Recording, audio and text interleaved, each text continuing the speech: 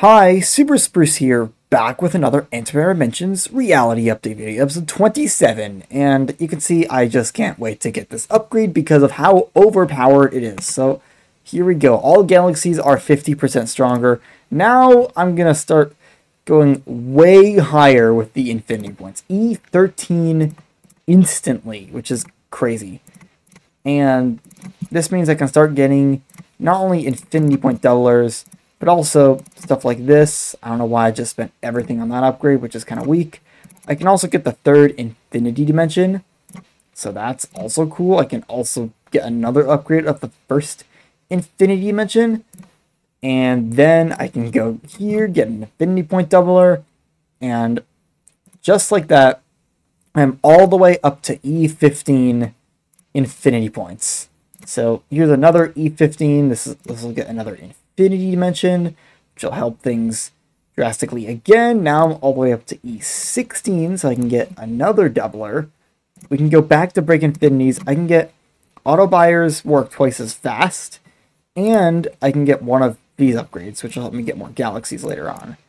I'm also going to max this upgrade and get another infinity point doubler and an infinity dimension thing, or upgrade, not just thing. So now, yeah, E18 infinity points, another doubler coming up, and maybe it is time to just do Infinity Challenge 1, which is just going to be a joke. Here we go. That gets me the last achievement of this row, and it gives me the reward of Infinity Challenge 1. I also probably want to start making challenges not retry automatically, because there's kind of no point to that at this point. I'm not trying to lower challenge times anymore. So anyway, E18 infinity points. It looks like it is starting to slow down a little bit, but then I can get another reduce the cost scaling, and those upgrades are always nice. There's no infinity dimension upgrades I can get, but there's another doubler coming up. I'm going to get that. E20 infinity points. The next one of these upgrades is 6.25 E21, so it will take a little bit longer, but come on, this is still much quicker than it was before. Oh, I didn't even notice there's an E20 infinity dimension upgrade there. That's why everything was going so slowly. Now I can get all the way up to E21, get another infinity point doubler, and then at 6.25 E21 infinity points, I'll be able to get another reduce the plus infinity antimatter dimension cost multiplier scaling. These upgrades are very powerful as I get closer to maxing them. So there we go, E22. Going back here, there isn't anything I can get immediately, but at E23 there is a upgrade I can get. The first infinity dimension, which are actually the most powerful ones, because I don't know why, but they do like a 50 times multiplier, where some of the others are like 10 or 5 times multipliers.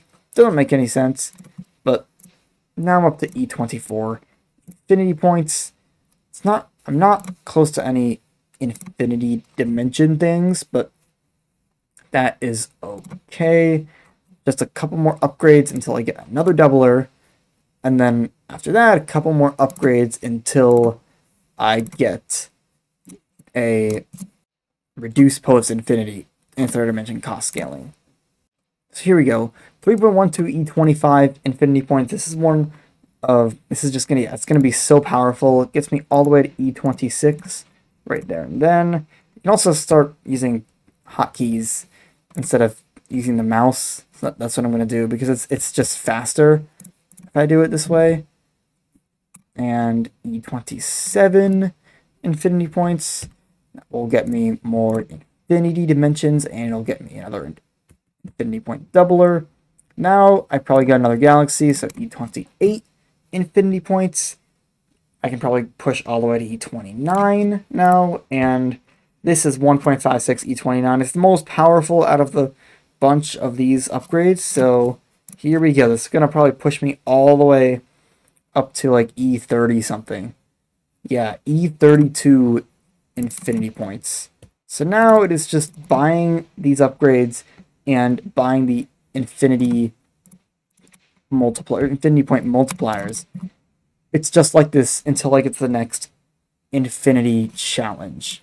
So that's what I'm going to do. See in a bit.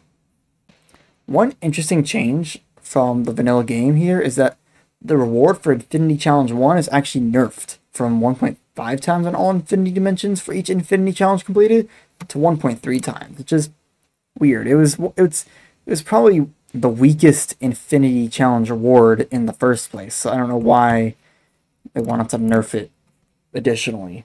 So it's kind of weird, but whatever. I'll deal with it. It's still not slow at this point. So as I approach this challenge, things are actually starting to slow down here.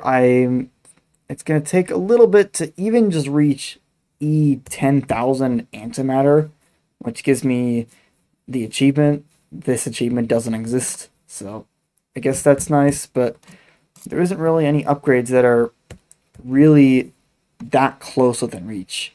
The E47 here is actually going to be really useful, so I'm just going to grind to get that upgrade. So here we go. E47 infinity points. This hopefully will get me another galaxy. It actually doesn't seem to be getting me another galaxy.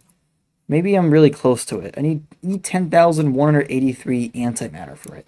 I also could sacrifice, even though it's kind of weak at this point, and I don't have an auto buyer for it, but anyway, here we go. This gets me up to about 3 E47 infinity points. It's still not actually enough to get the next infinity dimension, which is kind of lame, to be honest. But I guess that's what I just have to deal with here.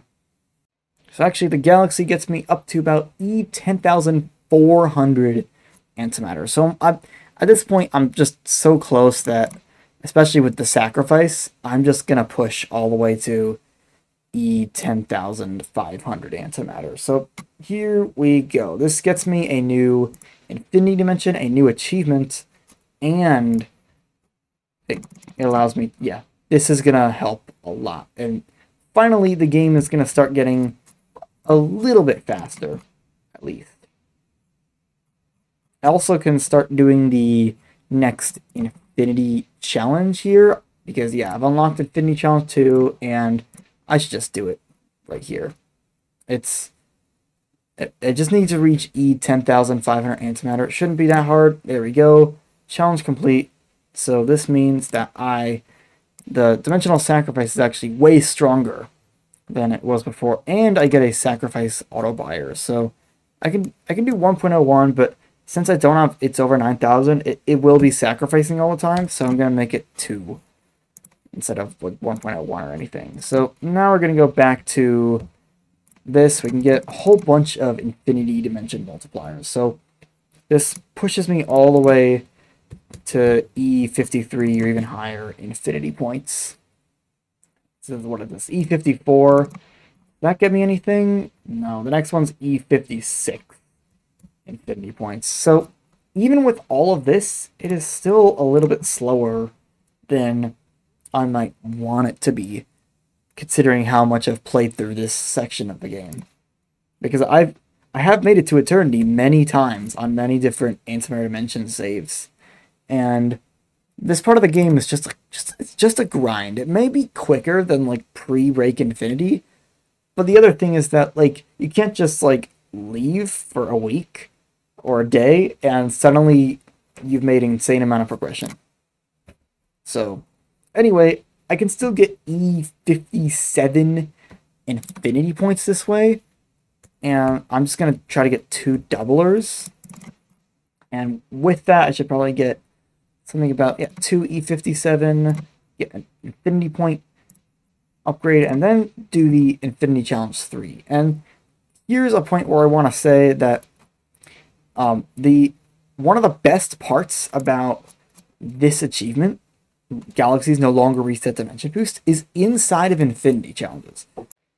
Because normally in infinity challenges, because the last row of the regular infinity upgrades don't function, for every galaxy you just have to go through 1 2 3 4 1 2 3 4 1 2 3 4 dimension boosts. There isn't anything else you can do. But with with this achievement reward, now I can just go up to 4 dimension boosts once and then never have them reset anymore. This is good in all the Infinity challenges, but it is going to have the biggest effect in reducing the tediousness of Infinity challenges 4 and 5. So you can see, I mean, this challenge is actually taking a while. I might have started it a little bit early, but that's okay. But like if I was way further, it would have taken way less time. So now the reward of this is just an Antimatter Dimension multiplier based on Antimatter Galaxies and tick speed purchases. It's just like having, it's just like a boost to Galaxies, essentially, just written in a weird way. So now I can get all the way to E61 Infinity points right there, which probably means I can push well into the mid 60s in the exponent of Infinity points.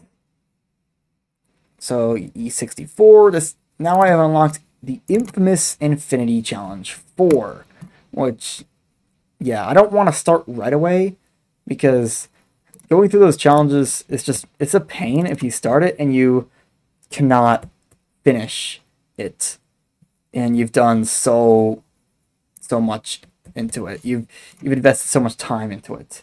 So that's why I'm going to just grind a little bit more, even with the boost to, or not like the achievement reward. It's still going to take a decent amount of time for Infinity Challenge 4.